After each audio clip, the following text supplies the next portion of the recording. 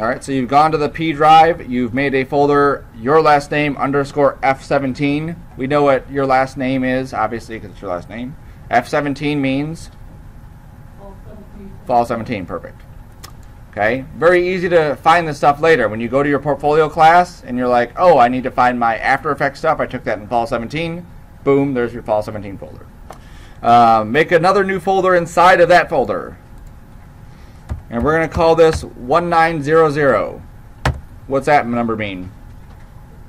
It's a class number, right? So now we know exactly which class.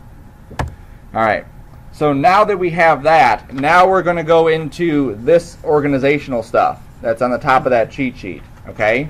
So we're going to do a, we're going to be playing around, but we're going to be doing what's called a page transition. So we're going to make a new folder called page transition. And what I recommend you also do is put your name in there too. So I'm going to put Sarcona underscore page transition. So use whatever your last name is underscore page transition. On a PC, does anyone know what happens if I take a folder and move it into a directory with the same exact name of another folder? What happens? It copies over the file. Right, it copies over the file. So if everyone in this class has a folder called page transition and everyone tries to turn that folder in, it's going to start overwriting stuff. Okay? Now just trivia, I guess, on a Mac, on a PC, it merges the folders together. So if I have two folders with the exact same name but all the files are differently named, it'll merge those two folders together. On a Mac, it deletes that folder and replaces it with the other one. How you doing? Okay, so just be aware of that too. On a PC, their default is set to merge folders. On a Mac, their default is set to overwrite. It literally just deletes the one folder and puts the new folder in there. Okay, that can be very tricky between platforms. All right, so now inside of your page transition folder, that's where you're going to make these folders here: artwork, audio, movies, output, and reference. Does anyone know the shortcut key for making a new window on Windows machine? Control-Shift-N. Whoops. Do you want it to still be our last name underscore artwork? Nope. Once we do the main one as that, then all the other folders we can just leave as artwork, audio, movies, output.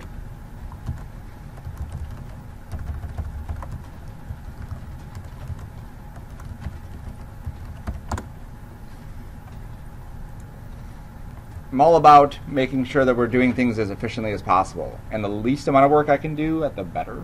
Okay, so just navigation stuff. You guys may be experts at Windows. Some people are not. I want to just make sure you understand navigation, because some people are Mac people. Is anyone not a Windows person? Okay, perfect. Then this is for you. All right, so up here at the top, these are all of the different areas that you can travel to.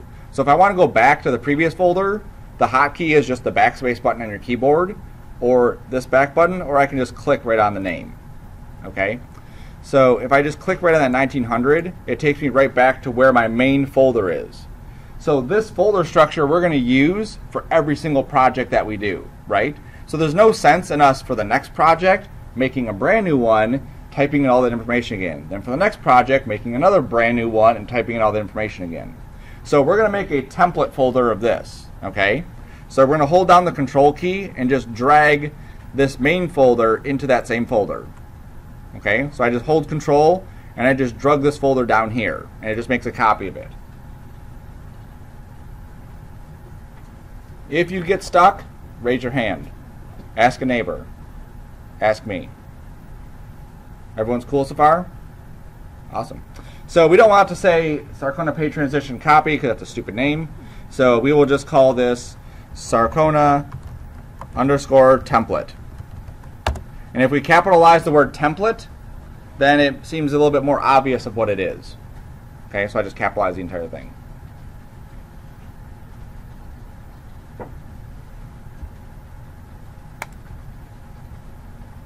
Okay, so next time we do a project, our next assignment, which will be the title sequence, we're just going to copy that template folder and rename that last part of it title. Okay, that way it'll say Sarcona underscore title. All the folders are still inside. Okay, look for these little hacks along the way, It'll just make your work a lot easier to do. Cool. All right, so now we can close that folder. All right. When we open up After Effects for the first time today, or maybe the 30th time in a couple weeks from now, we may find that our After Effects looks different than we expected. Okay? In all Adobe applications, there are preferences that get set. If the person last night came in and they really effed up After Effects' interface and you're like freaking out, I don't know what to do, we want to be able to reset it. These ones are a clean install, nobody should have touched them, but I want you to at least see how this happens. So if you have After Effects open, close After Effects down so you can see how this works. Okay? So you go and search for After Effects, and this is, again, fast ways to do stuff. The slow way, I click on the Windows icon, like I'm a grandma, and I go over here to the slider bar, and I scroll down until I find After Effects. It's a really slow time. Right, and I go, I don't see it, Jimmy. And then I look up top, and I say, I still don't see it. I say, Grandma, it's alphabetical. Where is it? Where is it? Oh, there it is. And then you find it. Holy cow. On your computers, there's a Windows key, right? Even on a Mac, there's like a little spotlight or something. There's a button on the top. You click that, and then you just start typing After Effects, okay? And the computers are so smart that if you just type in After, it kind of knows that that's the only After Effects thing you want, right? So that's how we get to see After Effects. Then we want to hold Control, Alt, and Shift at the same time as we click it. Yes. And then what's going to happen here? There we go. What's going to happen here is that After Effects should say, do you want to delete your preferences upon booting up? Okay, as long as you've held down the Control, Alt, and Shift. When it does, you would just say yes. Okay, mine, for whatever reason, just automatically did it. Yours too? Okay. Sometimes it will automatically do it. It's just silly sometimes. You may get messages like this that pop up. It's basically saying your disk cache folder may be full or nearing its available space. You can just hit never again or once per session. It doesn't matter. Okay? If you're constantly rebooting After Effects, yeah, just do never again. Alright, so now open up your After Effects that way, if you haven't. So the cool thing is we've kind of moved past a lot of the earlier stuff, and now we're doing things digitally, right? So in After Effects, we don't have to do frame by frame by frame animations. We could. We don't have to. What we can do is called keyframe animation. We set a start point here, we set an end point there, and After Effects will help blend between those 2 points, okay? And we can help control how it does that too, all right? So we're going to get into this, set up some keyframes, and then we'll see what we can do with it, all right? So here is our After Effects interface. I have my pointer stick. Up here on the left side, this is like where we would import stuff, okay? So before we get too far, see how there's an internal project organization on your card? We're going to make those folders, okay? So in the bottom of that window, you'll see there's a tiny folder icon right down there. You're going to click the tiny folder icon right there, and you're going to give it one of those names. So we'll call that composition.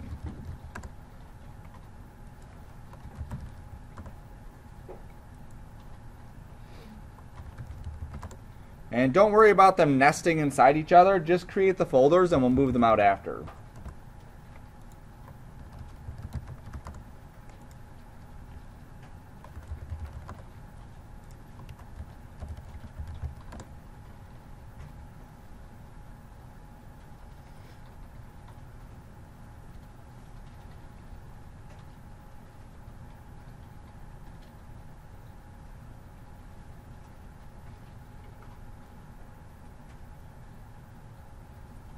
All right, once you get them typed in there, yours may look like mine. You can see how they're all nested inside each other just because I clicked the new and then added it, new and added it. You can just drag the bottomest folder down here and it'll automatically just pull it out. Okay? Ideally, you want it to be straight, just like this. when you create a bigger project, we're probably not going to get to the point where we have some enormous project in this class. When you get into compositing in 2D animatics or advanced After Effects, you may have bigger projects that need that. But for this class, these are the main folders we're going to be using.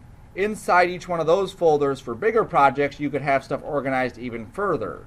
Like if we're doing an Angry Birds animation, we would have, let's say we had 10 characters. Inside of our artwork folder, we would have each one of those characters in a separate folder. That way it stays nice and organized inside that too, okay? And you'll kind of see that as we go. All right, so just like everything else, this is a nice template to start off with. Every project we do is going to have this structure, right? So let's save this to our template folder. So let's go to File, Save As. And you'll see there's like a bunch of options under Save As. Just do the regular Save As.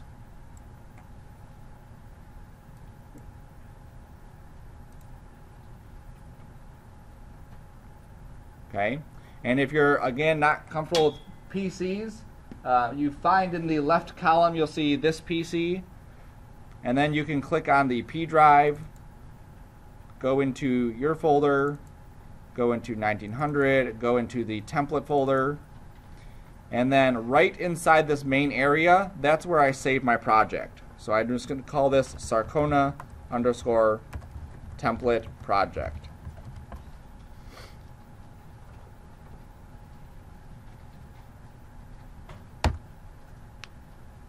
Okay. You don't need to do this next step. I'm just going to show you what happened when we did that. Inside my template folder, I have a project called Sarcona_template project. Okay, that's all we did. You'll see that it's an AEP file. Obviously, that's going to be important so that as you're looking for what is my actual After Effects project file, AEP stands for After Effects project file. Okay. All right, so that's our template one. Now let's save it for page transitions. So we go back to Save As. What was the hotkey? Anyone catch it? Control-Shift-S. Perfect. Control-Shift-S. And then we just drop it into our page transitions and just call it your last name _ page transitions. All right, so that side here, this little box, that's where we're going to be importing stuff. So when we make a beautiful picture and we want to bring it into After Effects, that's where we're going to bring it into it. When we have a piece of audio, that's where we bring it into there. When we make an animation or a movie, that's where we bring that in there. Okay? So that's the import project window. This will be similar to if you've used Premiere or Final Cut, the bin, right, that you would separate or set up.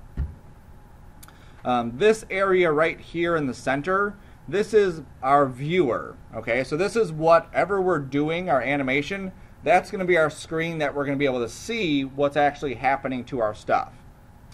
You'll notice at the top there's a composition and a flowchart. You may not have the flowchart. It doesn't look like you do, or do you? No? Okay.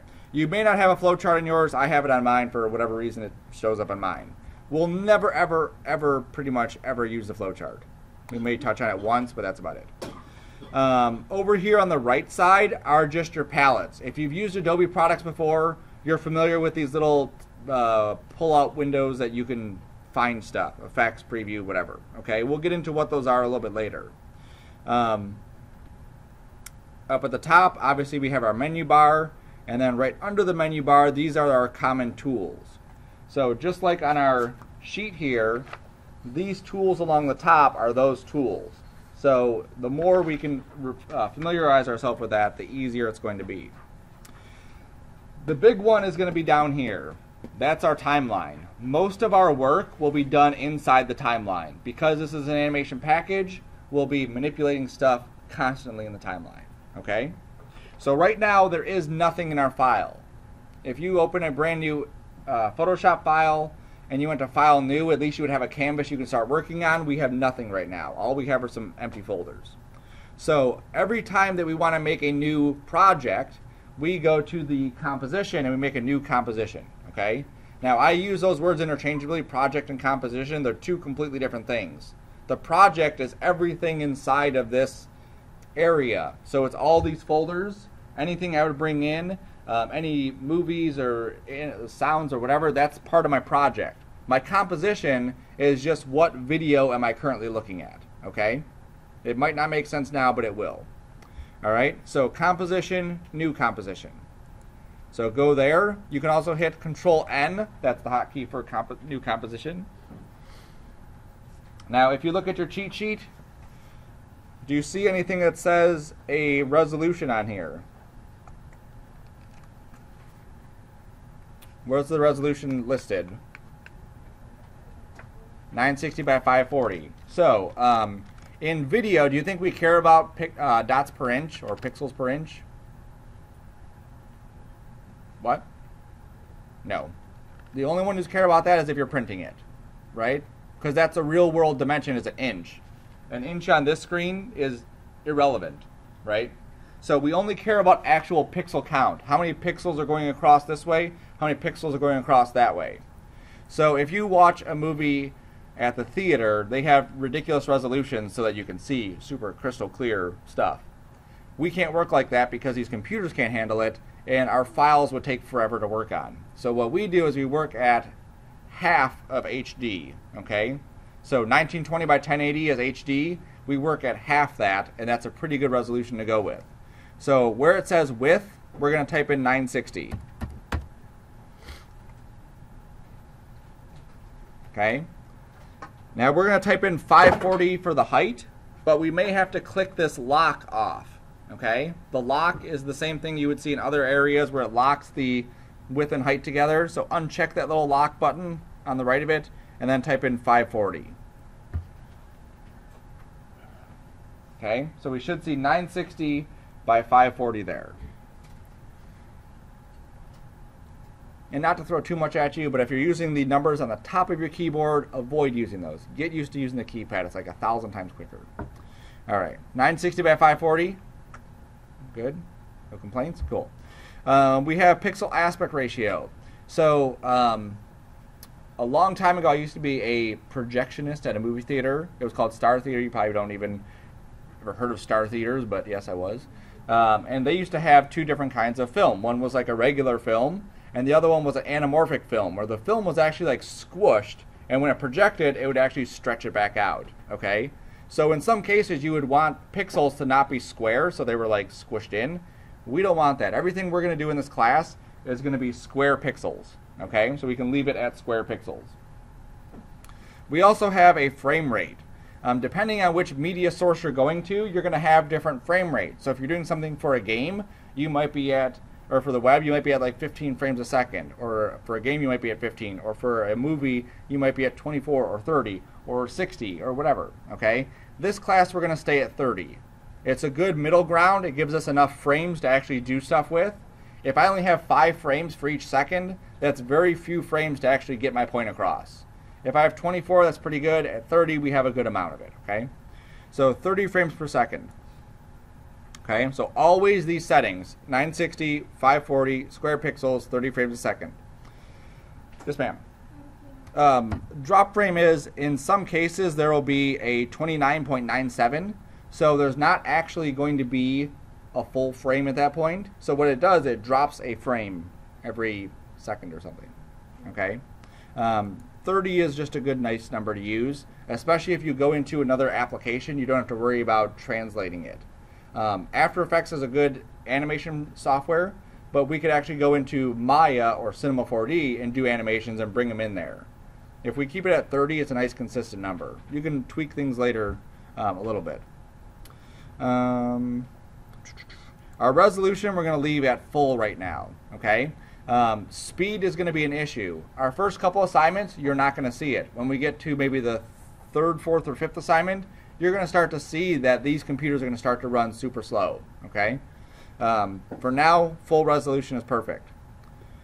We have a start time code, which is when do you want your movie to start? 0 is typically a good spot to start, so we leave everything at 0.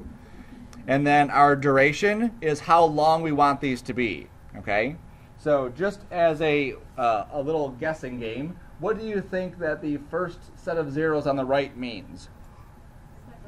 Frames, right? Because we have 30 frames per second, so we have to be able to count those frames. So the first one is frames, The next one, then, and then hours, right? I've never worked on an hour-long After Effects project. So for these projects, initially we're going to be doing, let's do 4 seconds or 3 seconds. We'll do 3 seconds, okay? So we do 3 seconds. So you don't have to, this is what most people do, is they try to get in here to the seconds area and then they try to erase that and then type in 3. Just type in 300. That means 3 seconds, 0 frames. You have to have 2 zeros, otherwise I think it's just 30 frames. Okay? So just 300 is 3 seconds. You can verify it right here where it says 3 seconds. And then we would hit OK.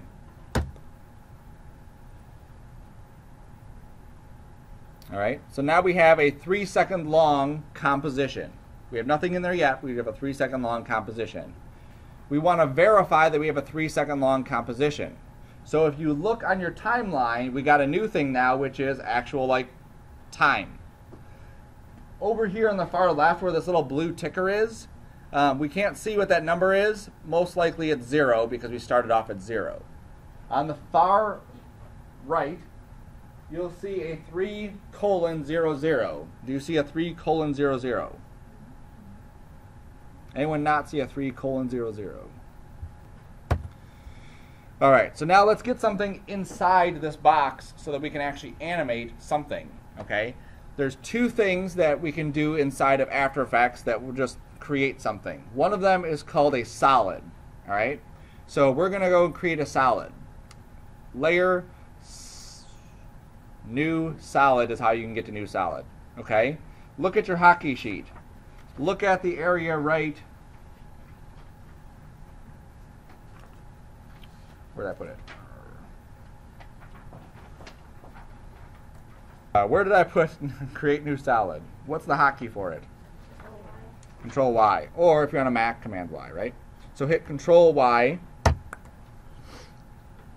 And a solid is that. It's just a solid colored block. That's all it is. Okay, nothing fancy. A couple things to pay attention to. The name of it. Right now it's called Pale Gray Royal Blue Solid 1. Why is mine called that? That's what color it is, right? So it just found whatever color's closest to it somehow and it just calls it that, okay? So if I have 10 new solids and they're all called Pale Gray Royal Blue Solid 1, 2, 3, 4, 5, 6, whatever, it's very difficult to figure out what's going on. So at some point we want to name stuff. Right now we're not going to worry about it too much. We'll give it a name, but we don't really care what it's for at this point, okay? So just call it Start Solid. Starter Solid, that's a better name. Starter Solid.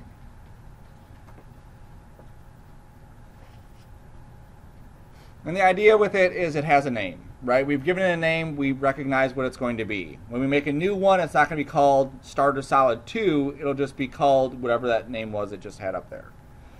Notice the resolution, 960 by 540. It automatically reads what our composition size is and fits it to that. If it didn't, we could say make comp size, that's what that button's for. We could also make it a different size. Sometimes you may want a composition or a layer to be bigger, or a solid to be bigger than it currently is, or smaller. We're dealing with pixels. I don't even know why they have inches on there, it doesn't make sense. And then we have square pixels. Okay. We also have down here a color. So click on the color swatch and pick a medium color. Okay, nothing like crazy bright like that red. It's too early for that red. I want to go something a little bit more mellow. There we go. Maybe we'll go with the yellow. I'm going with yellow. You can go whatever color you want with.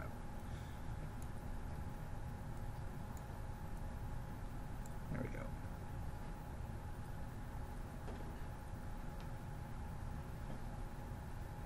Okay, so you have your color picked. We don't need to spend hours doing it. Hit OK, and then hit OK.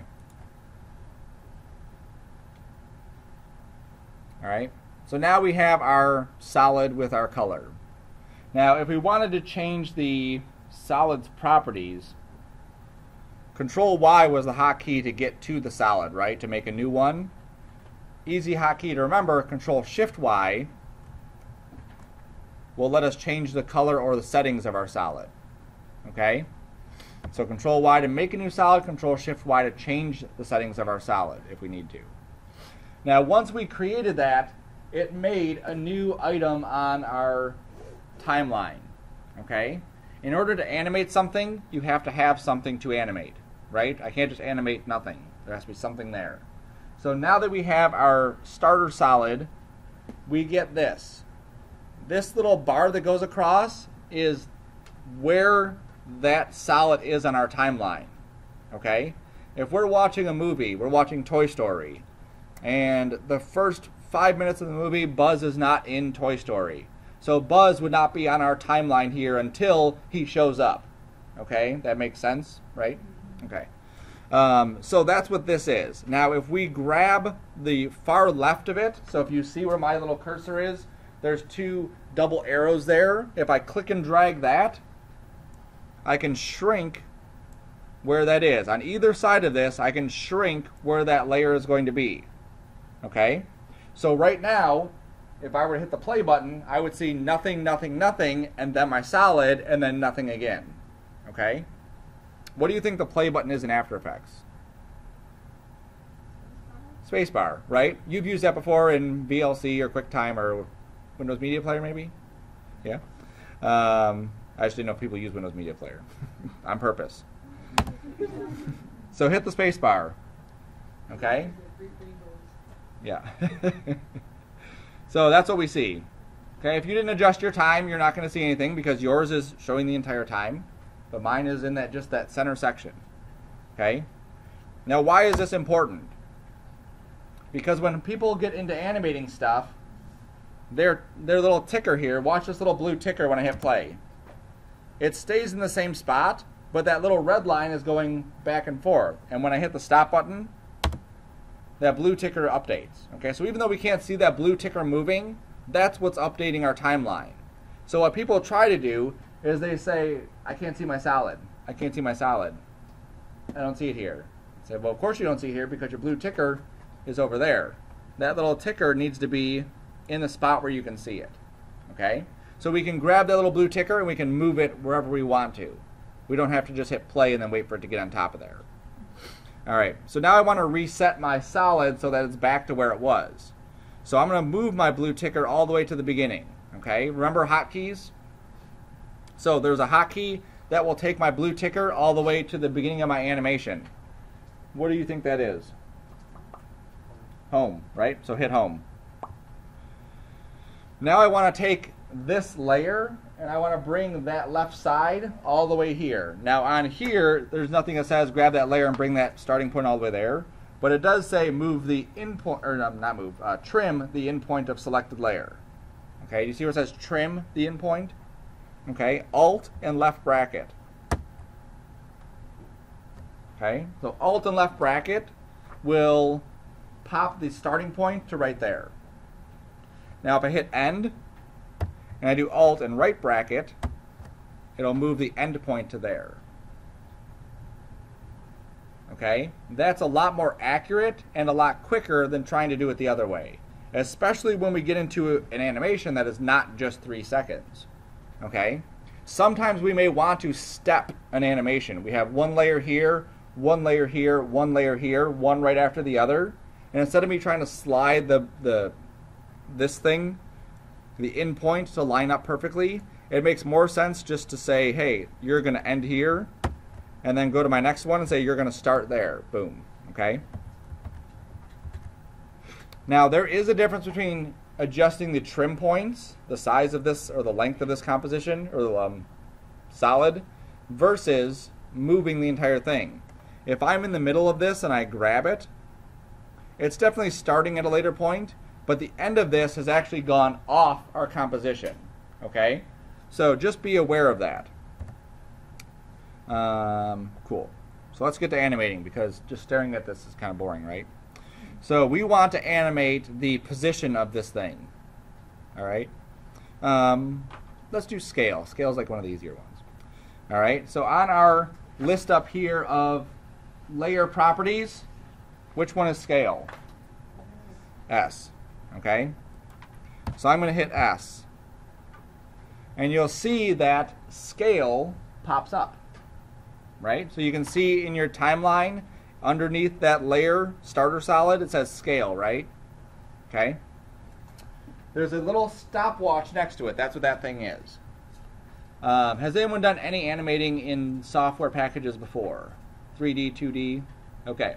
So in some software packages like After Effects, they have a thing called AutoKey, where basically you say, I want to animate this property, and whenever you change it, it'll automatically set a key. Okay? They have other software packages where you set up a keyframe, and then you set up another keyframe, then you set up another keyframe. So you have to actually tell it every single time you want to animate a property. After Effects is AutoKey. So once we click this stopwatch, we're saying start setting keyframes on this. Okay? And that means that anytime I change it in my entire timeline, it will change the scale of that item. So click this, well, make sure first our ticker is at the very beginning. So make sure you hit home to get to the very beginning. And then click the stopwatch for scale. Okay, what happened on our timeline? It got a diamond, right? What's the difference? The difference is, and this is where it gets fun, right? Is that keyframe is simply a marker. How we get from one keyframe to another can be changed by changing that diamond into a dot. Okay? So that's where we have to pay attention to it, because how it animates is very dependent on that shape right there. Alright, so for now it's going to be diamonds. Eventually it'll be dots and other stuff. Alright, so we said at the very beginning of this, we want this to be 100%. 100% is 100% of its size. We started off at 960 by 540. It's 960 by 540. So now we have to set an endpoint, right? So we're saying at 0, look like this. And then let's say at 1 second, we want it to look like something different. So we're going to go to 1 second. So I'm going to drag my little blue ticker over to 1 second. You'll see you're able to get pretty close to it and get it to that area. Now what I want to do is I want to change the value of that scale. Okay? So you have seen Photoshop and Illustrator before. You can grab these little boxes here in the corner and you can drag it down. Okay? I'm going to hold Shift so that it maintains proportions, and I'm going to drag it right to there. Okay? So grab the little corner. Make sure you grab the corner first and then hold Shift. If you hold Shift and then click on it, it deselects it. Okay. Right, well mine has disappeared because I put mine all the way at 0, so mine is gone. Alright. So that's one way to do it. So we can drag on those corners and bring it in and make it super tiny. Yes, ma'am.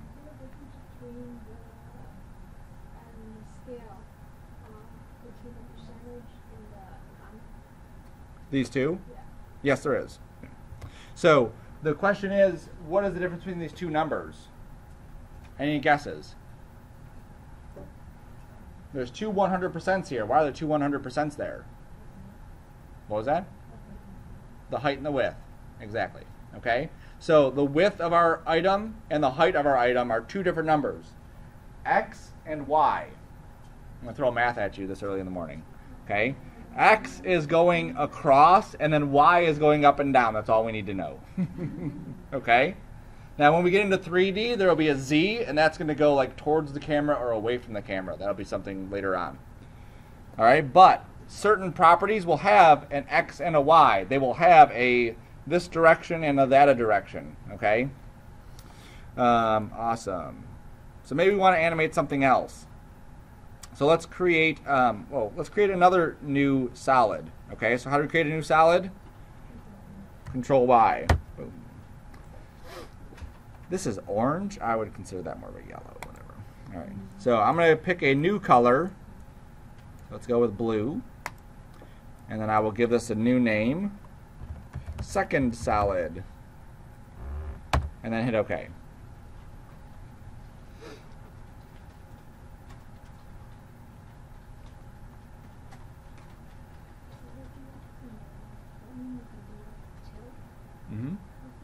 Yep, we could scale it this way, we can scale it that way, we can move things in just one direction. We can't, until we get to 3D, we can't rotate like backwards. We can only rotate it like facing the camera.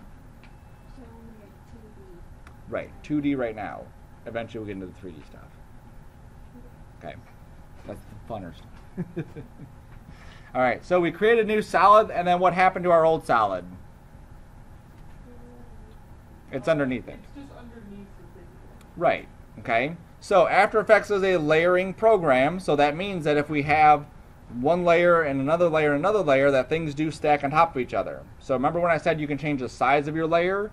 That's why you may want to do that, okay? Now we don't want to do that. What we're going to do is just, this is a playing around exercise. So I have my one box I want to shrink in, then I'm going to have this box scoot in from the side, okay? So my animation is, this scaling happens first, the second thing happens, the box slides in from the side.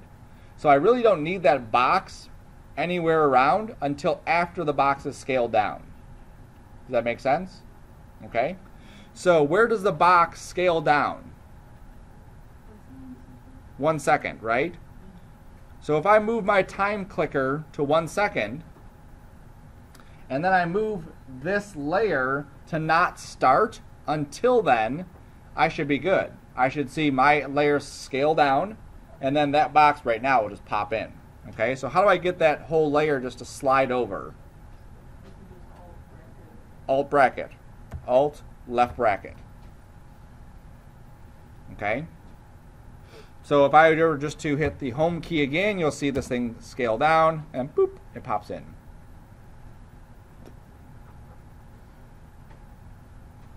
Awesome. Okay. So now that I know that it's doing what I wanted it to do, as far as time goes, I need to animate this thing sliding into frame. Okay? So I'm going to hit what key to adjust position?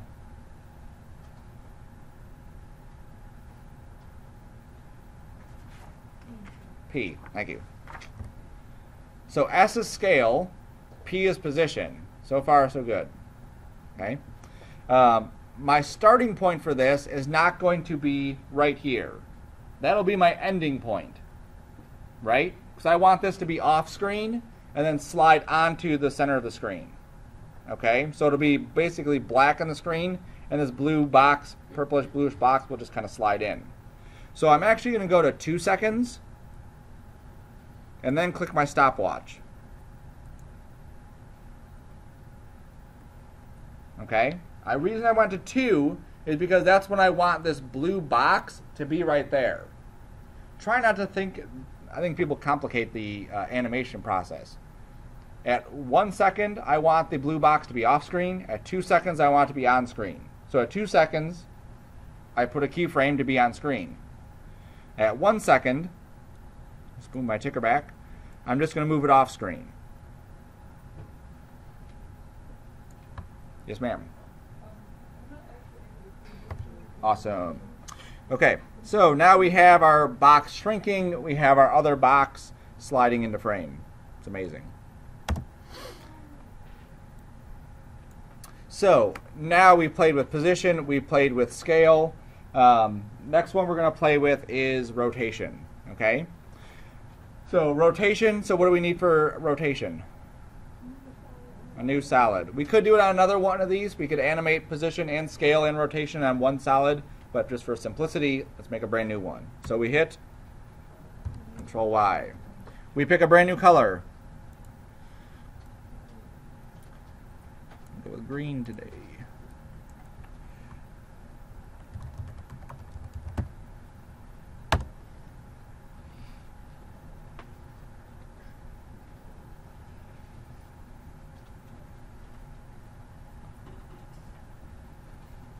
All right, at what point do I need green to come in? 2 seconds. So I move my blue ticker to 2 seconds, and then instead of hitting the Alt left bracket, just hit the left bracket. Okay? Now the reason for doing just the left bracket is Alt left bracket will actually cut it. Okay? So if I had a video that I brought in of a monkey playing the drums, and I wanted the entire clip, I would not want to hit Alt left bracket because it would cut off the intro part of that. If I hit left bracket, it just moves the entire clip down. Okay? All right, so now we want to animate rotate. Now rotate is one that you're really going to see the effects of this other thing that I want to show. All right, so what's the hotkey for rotate? R. Bunch of pirates. Notice how position has two values, right? We have an X and a Y. The 480 and 270, just as another math feature, I guess, today. Our composition is 960 by 540. So if we cut 960 in half, we get 480. We cut 540 in half, we get 270. So that marker here is the center of that layer. Okay, that's what that means.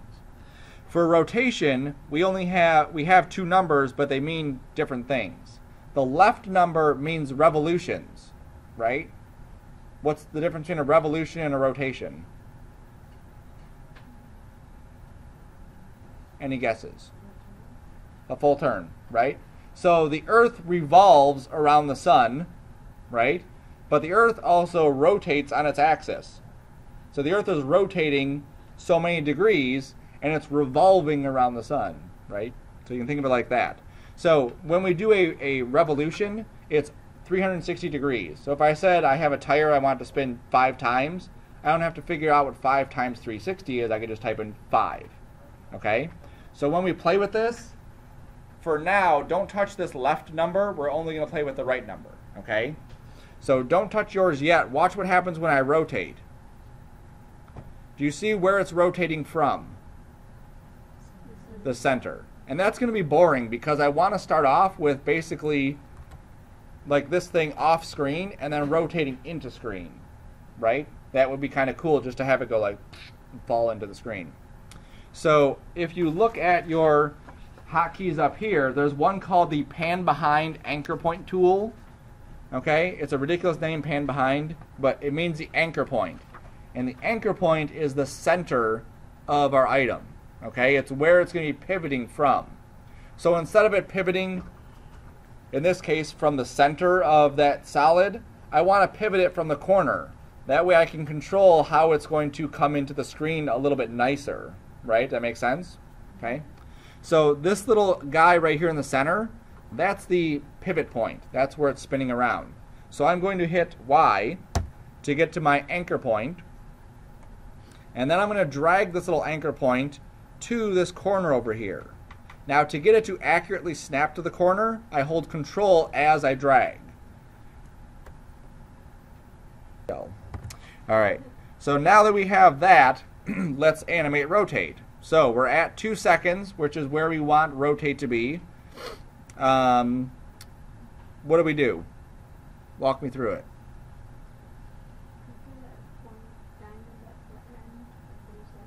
Yep. So let's go to 3 seconds and hit our stopwatch, right? All right. So now we have our ending point. That's where we want this to be at the end. Now what do we do? Yep. We don't click the stopwatch again. Whenever we animate, and this is going to throw you off at least the first assignment-ish, only click the stopwatch once, okay? Because that's setting up your keyframe to say anytime I change it, it'll automatically create a keyframe, okay? If I did click it, it'll get rid of that other keyframe, okay?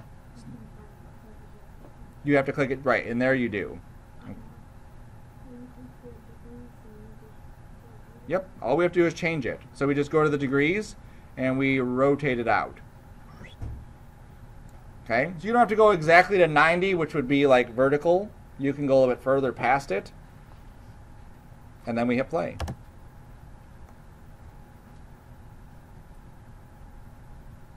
All right, besides this looking like our first time we've been in After Effects, what looks horrible about this? What was that? Yeah, just moving boxes. But is there... It needs motion blur. Exactly, we need motion blur. We need some more speed. That's another thing. One thing that bothers me about anytime we do a rotation is this. Like, yeah, the edge of that box in the top, I want that to be like a big clapper just like slamming down. So I'm going to hit S on that one. So I'm going to go to where I can see the edge of the box. And I'm going to hit S on that layer. And then I'm just going to make it bigger. And if you notice, nothing bad happens to my rotation. It just makes that box bigger. Okay? Yours may do it. It doesn't matter. It's just a point of interest.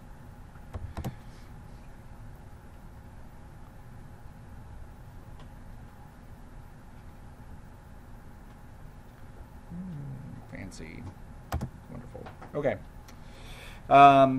So this is, remember we said the diamonds are they mean something, right? The diamond keyframes mean something.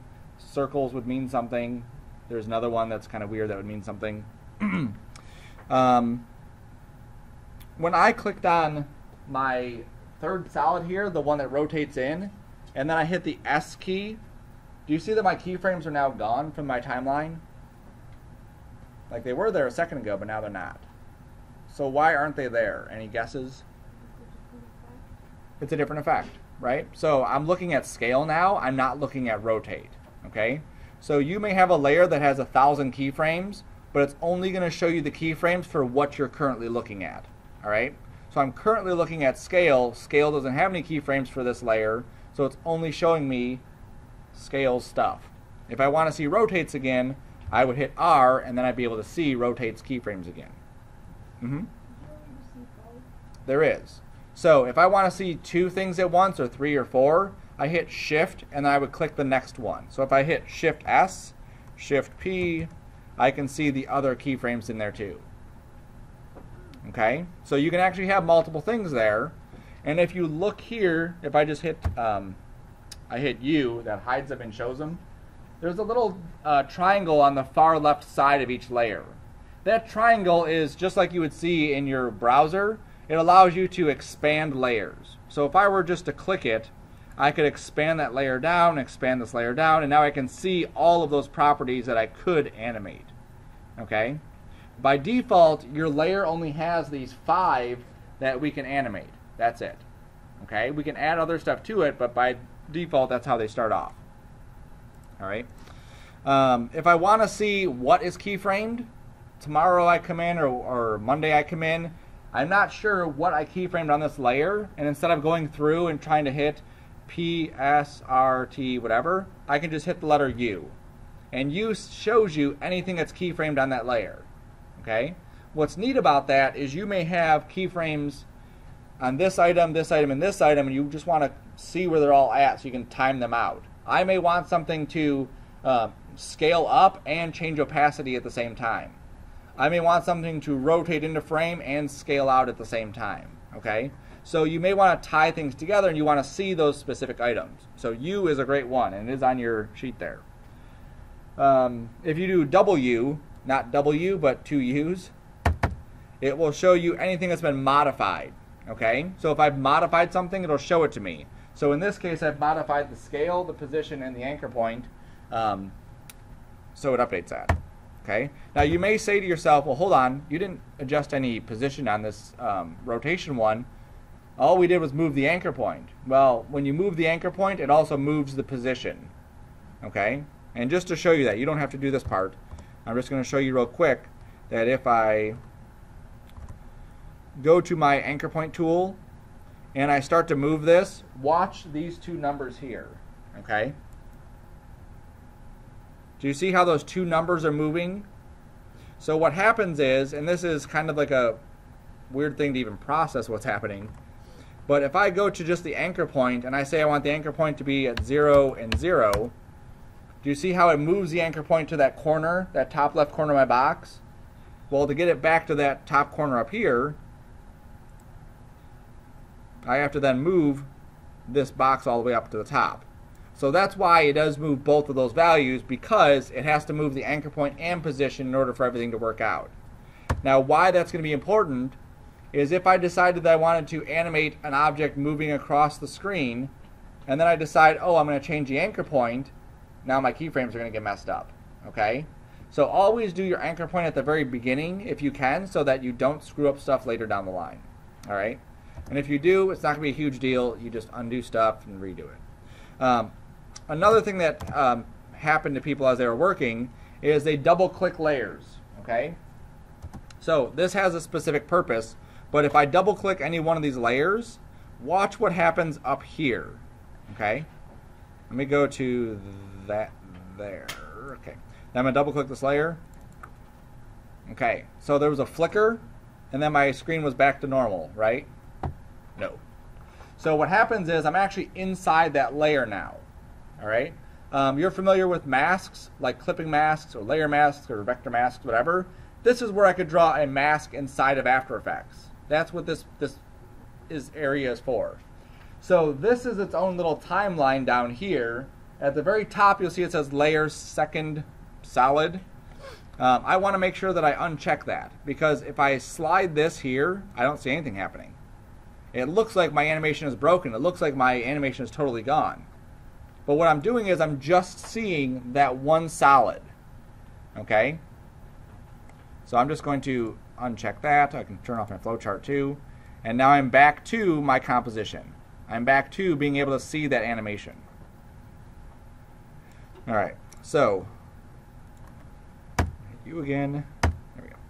All right, so now what we're going to do is we're going to grab all of our keyframes. So I'm going to make sure that I can see them all. So I've grabbed all three of my layers.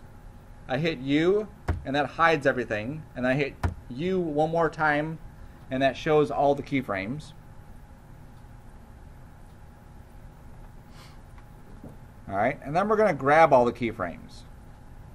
So you can just grab from down here, like marking down here, and just make a big box around all of them. Okay, so just draw a marquee box starting underneath it to select all those keyframes. Now this one has a hotkey. I'm not going to use the hotkey because my hotkey will turn off my recording of my video. The hotkey is F9. Okay, so you guys can hit F9 once all your keyframes are selected. You could also manually grab each keyframe and hit F9 if that's easier for you, at least initially. I'm going to right click on the keyframe, go to Keyframe Assistant, and say Easy Ease. The function 9 at the very top. That should work on your Mac, but you may have to hit. Are you on your Mac? Oh, okay, yeah, just hit F9 at the top row.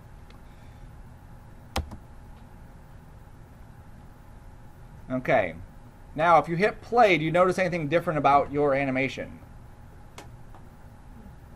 It's a little subtle, right? We don't have a lot of time, or we don't have enough speed, but we are speeding up. All right, so before we had the little diamond thing, this is how our stuff was animating. It was going from point A to point B. That's what it was doing. And you can see it's a straight line, right? Okay? So imagine you're in your car, and instead of accelerating to 50 miles an hour and then decelerating, you're just like at 50 the entire time. Yes, ma'am. Where is that keyframe? When you right click right on the keyframe itself, then you can get to that keyframe assistant. All right. So this is the diamond one. So when you look at the little diamond thing,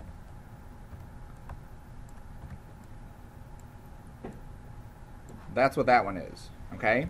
Now these ones are kind of like two triangles upside down. So let me just draw two triangles upside down real quick.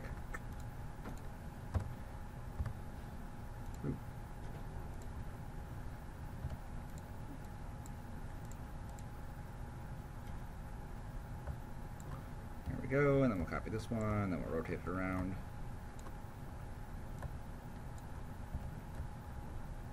Alright. So that's kind of the icon for the other one, minus the unlined upness of it. Make that a little bit thicker. Okay. So the other one, this is what the other one is doing. Is it's taking this line that's like this, and it gives it a little bit of smoothness at the beginning. Let me just draw it out. So it goes like this, and like that.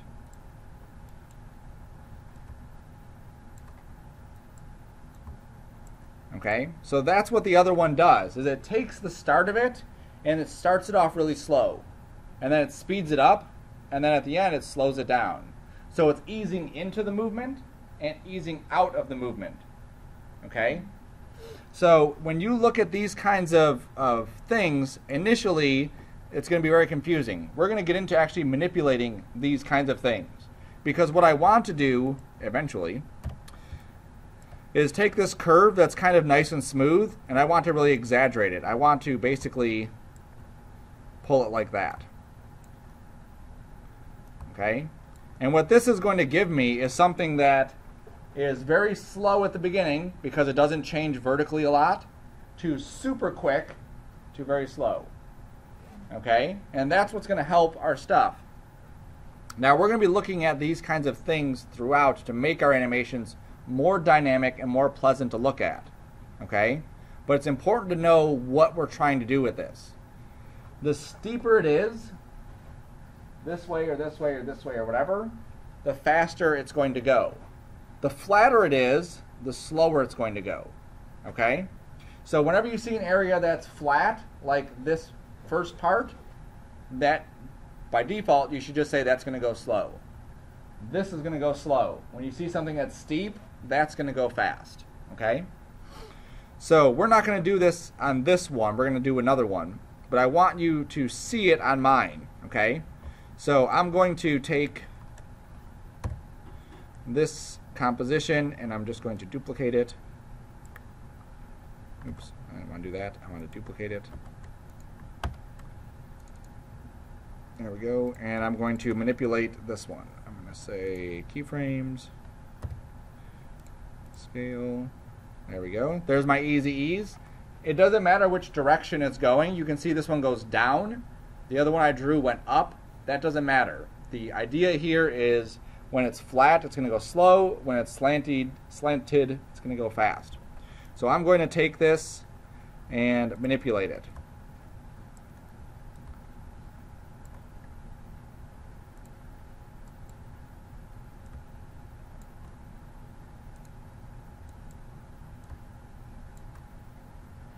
All right. So now let's look at it.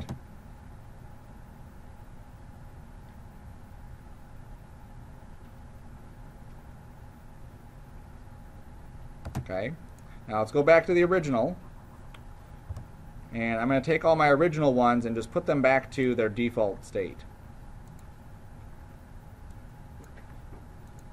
There we go. Okay, so look at how boring the original one is.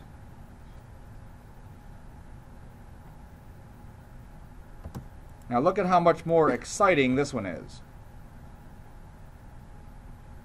Do you see the difference?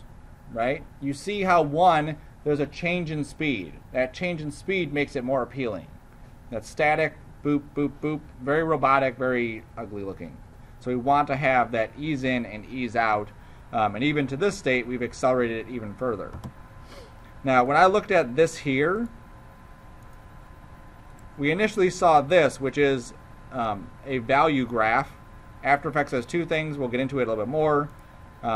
For starters, we start off with the speed graph, which is like 10 times easier to manipulate for beginners. But it's doing the exact same thing. I'm just changing where the speed happens.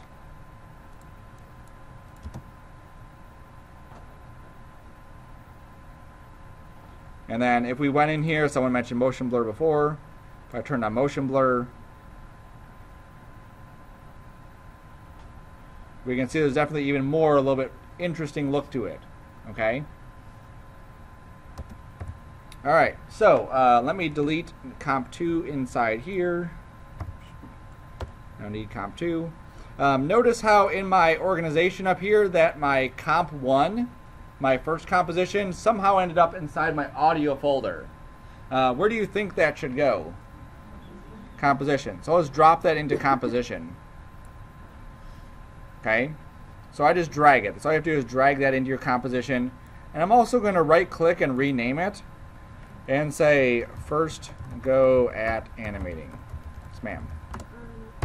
So we make our new comp, make our new layer, hit P for position, and then we're going to animate it coming into the screen. Now, you saw how fast that came in the original one, right? 1 second, 1, and it's in there. If I take my keyframes and I push them closer together, will my animation move faster or slower? Faster, right? Because they're closer together. We want to have this thing happen pretty quick. So instead of 1 whole second, we're going to go to 10 frames. Okay? So if you look at your time slider, you should see a 10F. That means 10 frames. So let's go to 10F and set a turn our stopwatch on. Okay, so now we've said we want to set keyframes on position. We have a little diamond inside there, right? Okay, now we go back to 0 and we slide it off screen. Now if you didn't do this step in the previous one, watch how I slide this off screen. Do you think I want it to slide in some weird diagonal way? Probably not. Not in this case anyway. I want it to either come straight across or from above and slap down. You get to pick the direction. But how do I make sure that it is either up and down perfect or left and right perfect? Shift, right? So I'm actually going to go above. I haven't done that one in a while. Okay, and because we're going off screen with this, you can go a little bit further. Don't go crazy further, but you can go a little bit further than the boundaries of that box. If you need to zoom in and out, your scroll wheel on the mouse is usually the easiest way to do that.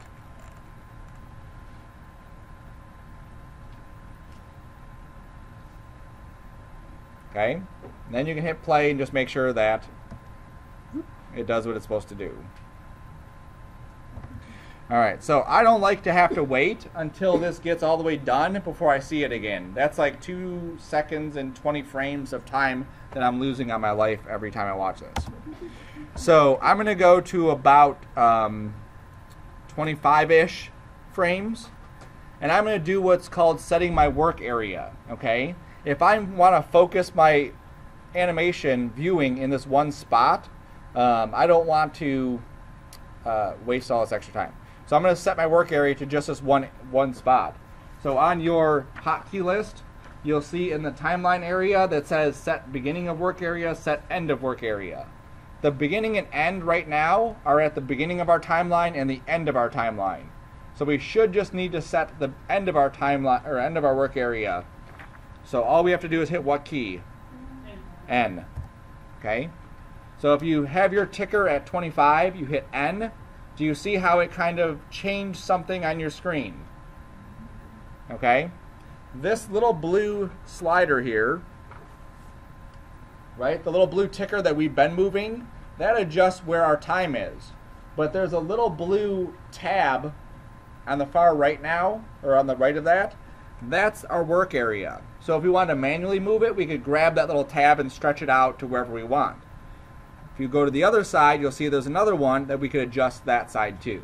Okay? So just be aware of it, because if your composition is 2 minutes long and you're focusing on this 10 seconds, you don't want to be watching the entire 2 minutes just to see that 10 seconds. Okay? So now when I hit play, you see that it just loops that one spot that I want to continuously see. Alright? Good. So now we want this to happen a lot quicker. For the projector's sake, I'm going to make mine a lot darker or brighter so you can see it. So I'm going to hit Control-Shift-Y. I'm going to click on my color. You don't need to do this. Easier to see. Okay. So now I need to make my animation happen faster. How do I make that happen faster? Easy ease, right? So I have to grab my keyframes, and then I'm going to hit F9, or I'm going to right-click and go to Keyframe Assistant, Easy Ease. Okay, when you right-click, make sure you right-click right on the keyframe. If you do it out here, you get different options. Right on the keyframe, you get the Keyframe Assistant stuff. Okay? So now it's going to go faster. Alright, it's going a little bit faster. When we're dealing with 10 frames, that speed is not going to be tremendously affected by Easy Ease. Okay? If I had 3 frames, it doesn't matter what I do with my animation, there's only 3 spots. I have my beginning, I have my end, and I have my middle. Those are the only 3 spots that it has. So I don't really have a whole lot of room to tweak stuff. Alright? So I want this to still happen faster, because it's still happening maybe a little bit too slow for my liking. So I'm going to make sure I click on the word position.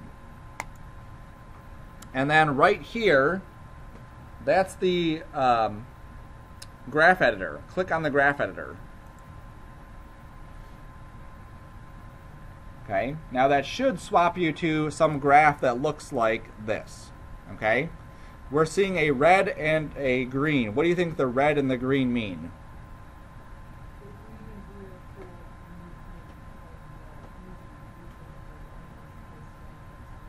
Nope, it's Christmas colors. No. The red is the X direction and the green is the Y direction. Okay? Now, if we got a Z, remember that's the depth, right? That would be blue. Okay? If I had red, green, and blue, do those three colors mean anything to you? No? RGB, right? That's the color of your screen. When we're looking at the screen, those colors are RGB. And they've done this purposefully so that's easy to remember.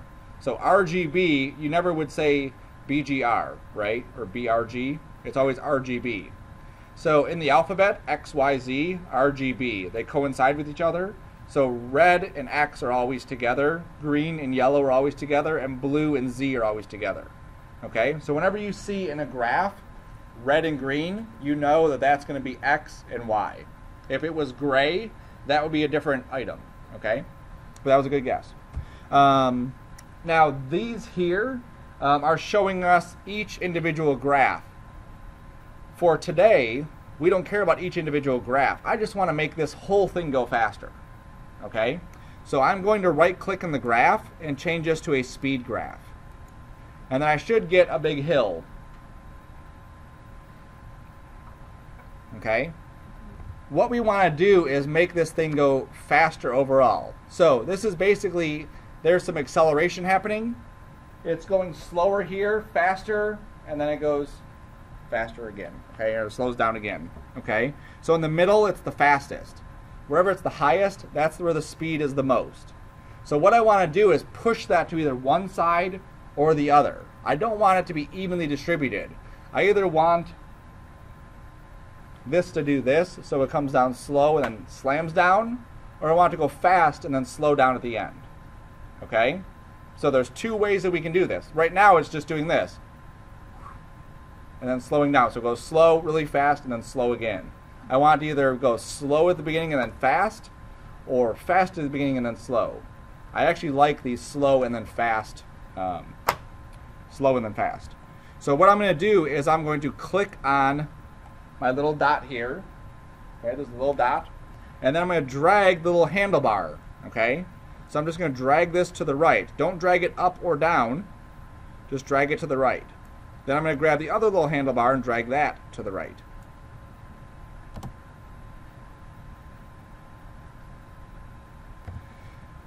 It's already amazing. Okay? Now we need to take it to the next step. We do have a page transition, right? We started off with nothing and we went to a different color. So now we could add another animation on top of that if we wanted to. Birds flying or whatever. Okay? But I want to have something more interesting because this is still kind of boring. So, graph editor goes away. We click the graph editor button.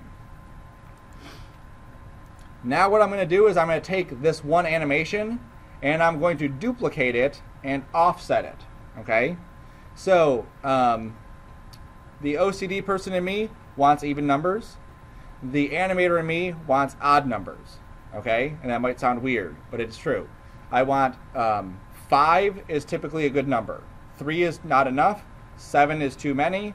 5 is a perfect number. So I'm going to duplicate this until I have 5 of these layers. And you don't even have to do the counting. After Effects will do the counting for you. See that it says 5 right there? Control D, sorry. Just click on the layer and hit Control D and it'll duplicate it. Okay, so we should have 5 copies now, right? All right, or 4 copies in the original. They're all independent. Yes, ma'am. All right, now some people will actually have for their graph editor and their timeline, we talked about the dual screens. Some people will have those on the other screen just because it's a lot easier to manipulate. Here I'm kind of like condensed because I'm projecting it, but typically I do have my graph editor open on the other screen, or the timeline. That way this window can be a lot bigger. I can see everything much nicer. All right, so I need to offset each one of these items. Okay, so remember we talked about we can take the end of a layer and we can change that trim point, right? Or we can move the entire layer. In this case, we want to move the entire layer, all right? So you're going to go into the middle of this layer, not at the end of it where you see the double arrows, but right here in the regular spot, and you're just going to move it over like 2 clicks. So like 1, 2, and then go to the next one, line it up, and then move it over 2 more clicks. And then go to the next one, 2 clicks. And go to the next one, 2 clicks. I'm going to go to my second layer. I'm going to hit Control-Shift-Y and pretend this is my darker color. All I'm going to do, and this is a neat feature if you have never seen this, if you just go to your brightness here, you can just slide this. I'm just going to slide it up a little bit. Hit OK. Control-Shift-Y while you're selected on the layer.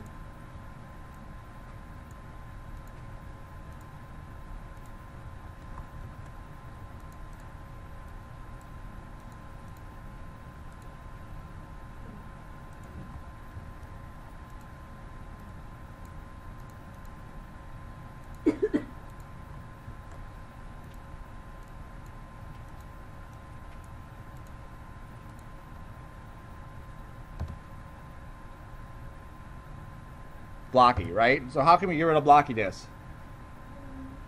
Motion blur. Right now we have 0 motion blur. By default, After Effects puts no motion blur on your stuff because it weighs your station down. It takes more processing power and moves stuff slower.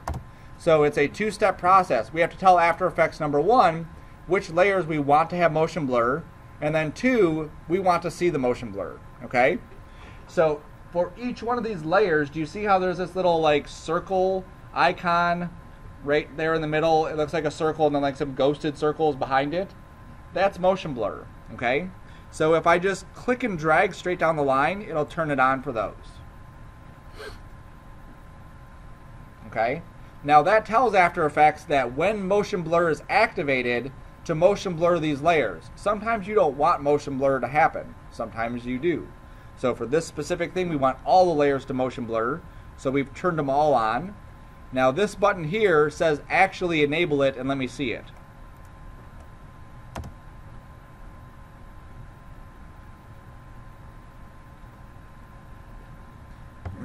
If I wanted to, if I didn't like the way this looked, okay, I could very easily just delete these layers again. Oops. Delete these layers again. Oh, that was right. I went the wrong way. Go back to my position, go back to my graph editor, move this around the other way.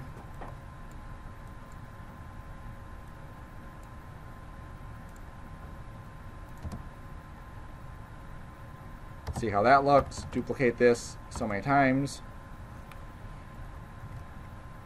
And then change my colors again. Ugh, what happened there?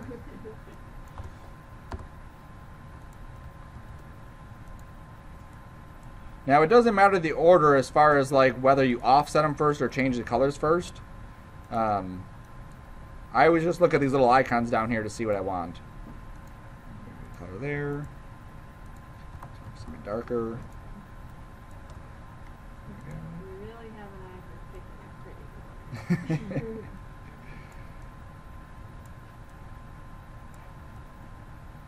There we go. Okay. And now I'm back. You see that literally took me like what? Not even a minute to delete that animation out, change how the animation looks, and then just reduplicate and re-offset colors. Okay?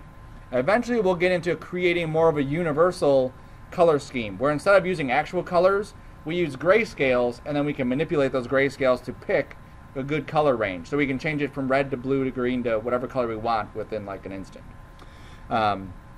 So this is where you need to start looking at things and trying stuff out. Okay. Today we're going to be ending. This is where we're going to stop today. When we come in Monday, we're going to continue on this. And we're going to create different ones. This is just animating what property? What do we animate to get this to happen? Position, right? We just moved it down. We still have opacity, we still have rotation, we still have scale, and then we still have ways that we can animate these together. So I may want one that scales up and then rotates into place and then scales up again, or something like that. Okay, there's a trillion combinations that we could do with this type of thing. For the weekend, you guys are doing your sketches, 15 minutes? Yes, cool. For the weekend, I want you to go to YouTube and I want you to look up page transitions, okay? And you may have to type in After Effects also. And what you're going to find are these. So people will, they have free ones, but they pay, people like charge for like bundles of these things, but people just want to have some quick transitions. But these are all doing the exact same thing that we just did.